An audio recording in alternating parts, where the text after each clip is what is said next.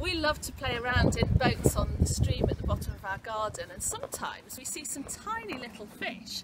They're not really worth bothering fishing and trying to catch, but I wonder whether you've ever been fishing. It's really good fun, isn't it, seeing what you can catch? Now, you might remember that quite a few of Jesus' friends, the disciples, were fishermen. They'd have had a proper fishing boat and they loved to go fishing. But that was before they met Jesus. Once they met Jesus, they were so amazed by who he was that they left their fishing boats and their nets to follow him and spend time with him. But now he's died, although they've seen him again a few times since he's come back to life, he's not with them all the time. And it was maybe on one of those days where they were wondering, well, where is Jesus? What do we do now? That Peter said to his friends, let's go fishing. And they thought, oh, what a great idea.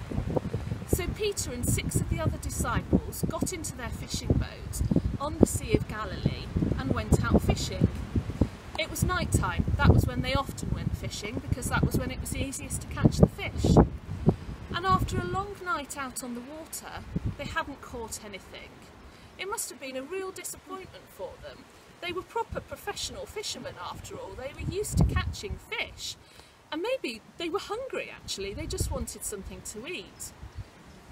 As they headed back towards the shore, they could see a man in the distance on the beach, and he called out to them, "Friends, have you caught any fish?" And they shouted back, "No, we haven't." And he said, "Try putting your net in the water on the other side, on the right side of the boat. If you do that, you will catch some fish." Well, do you know, that was a strange thing to say. How would he know that? But maybe it was something about the tone of voice, the way he said it. They thought, well, let's try. Let's put our net into the water on the right side of the boat. And they flung the net in, and wow, it filled up with fish. So many fish that it was really heavy, and they were struggling to pull it back into the boat. This net's a bit useless, it's full of holes, that will never catch anything. But they caught so many fish, the nets were bulging.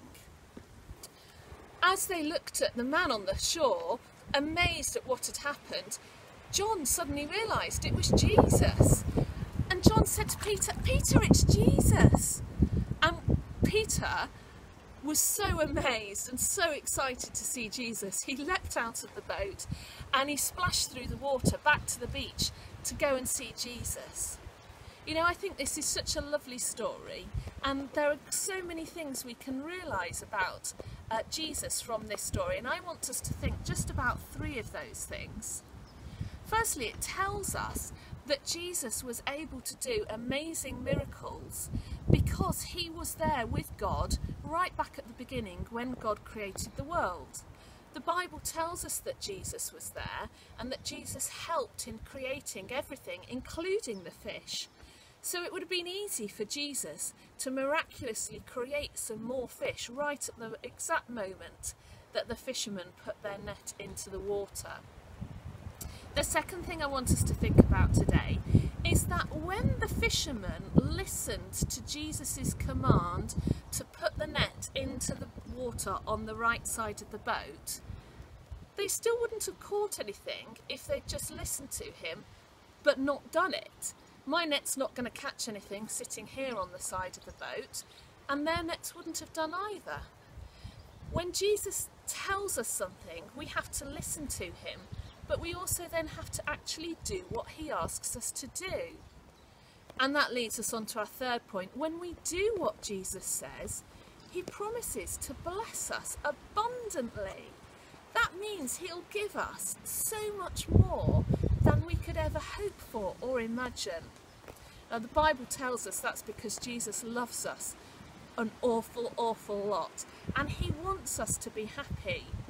In fact, Jesus knows what we need and he wants to give us what we need, but more than that, he wants to give us so many blessings that we can truly be happy and enjoy our lives and feel the love that he has for us. Just like Peter and his friends did that day. You know, they caught so many fish.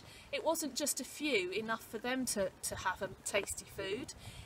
The Bible says they caught 153 big fish, not little fish, but big fish. 153 of them between 7 fishermen. That would have made a really big feast for them. So the challenge for us this week, as we remember this story, as we go through our day-to-day life, is to think, first of all, if we listen to Jesus by reading the Bible or learning about Jesus in our RE lessons at school, if we listen to him, are we going to then do what he says? And when we do what he says, are we going to look out for those wonderful, amazing blessings that he promises to give us each day?